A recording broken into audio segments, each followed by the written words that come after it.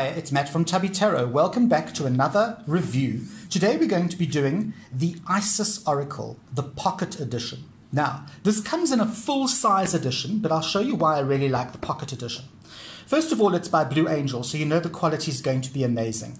It's by Alana Fairchild, and it is a deck that is almost the same size as a deck of playing cards, probably a little bit bigger. The box is nice, got the little finger holes, and it's just plain blue inside, but it's really sturdy. You can see it's a nice thick cardboard box to store your cards in. It's also a nice little box because you can throw it in your bag. It's that kind of size. Okay, putting the box aside, it comes with an instruction card. Okay, there's the instructions on how to use the deck, and there's an introduction to the deck and the author / artist. All right, the art is actually by Jimmy Manton, and he's done quite a lot of the Egyptian style artwork that you see on many of the cards. Okay, now this deck does not come with a booklet, it only comes with this little card, and I'll show you why in a minute. The main deck, the big deck, actually has a booklet that comes with it.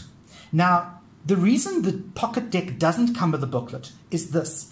You have the card. Now, these cards are not numbered in any way. So you have the card, and on the back of the card is the name of the card or the card title, and then the blurb, the actual oracle, okay?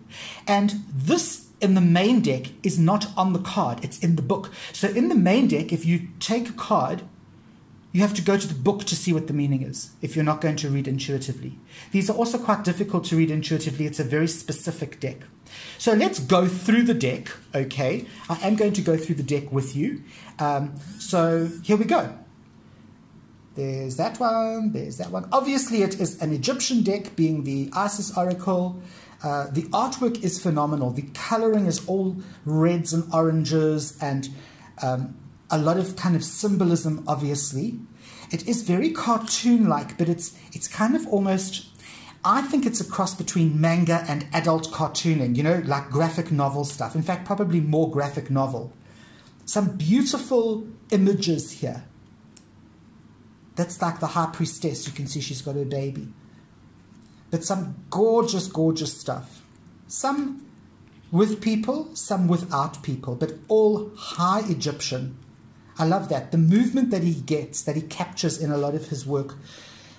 Sure, it's just, I mean, look at that. It's really awesome. And there we have a bit of a crystal. Here's another couple of really beautifully sort of rendered movement cards. Love that. And you'll see there are repetitive motifs like this wheel.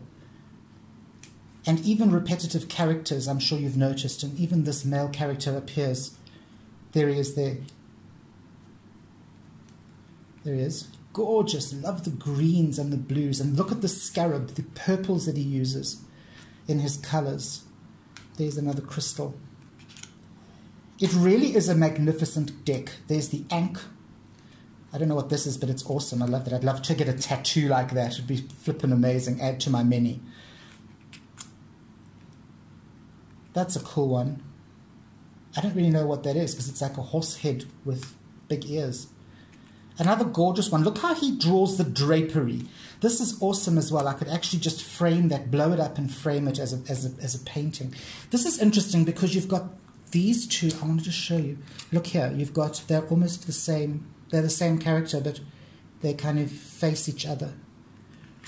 Really awesome. The cards don't need numbers, obviously, because they have this blurb on the back. So you don't have, that doesn't go in any numerical order as such. There's the green guy again.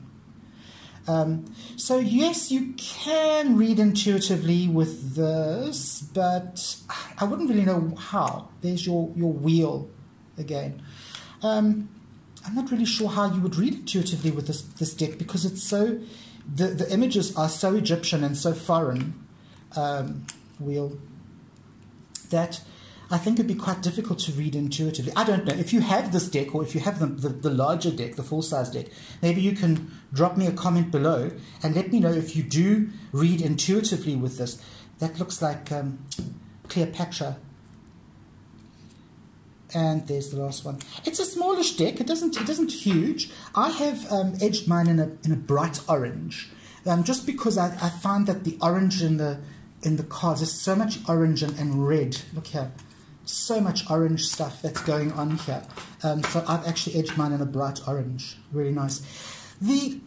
Obviously the cards don't have a backing because they've got the writing on the back, and the actual cardstock is, strangely enough, it's slightly flimsy for a Blue Angel deck. Blue Angel is normally pretty intense with their cardstock. This is a slight disappointment, but it is still a marked difference to your La Scarabeo kind of cardstock. Not that I hate La Scarabeo, but they are renowned for being a little less quality conscious when it comes to the actual cardstock. So it's a really nice deck. It is a gloss deck. It's kind of a high gloss deck, as you can see there when the light hits it. So it's not really a deck that's going to be easy to read outside or in very bright overhead lights. For instance, if you're going to a fair or a reading at a fete. But it's a lovely deck.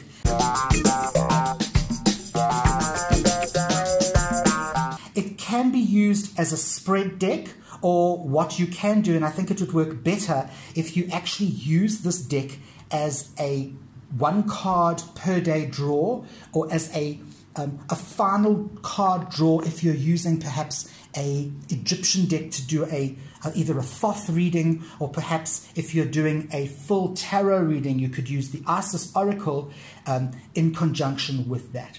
So that is the Isis Oracle Pocket Edition by Alana Fairchild, and the art is by Jimmy Manton. I hope you've enjoyed today's video. Join me next Sunday for yet another deck review.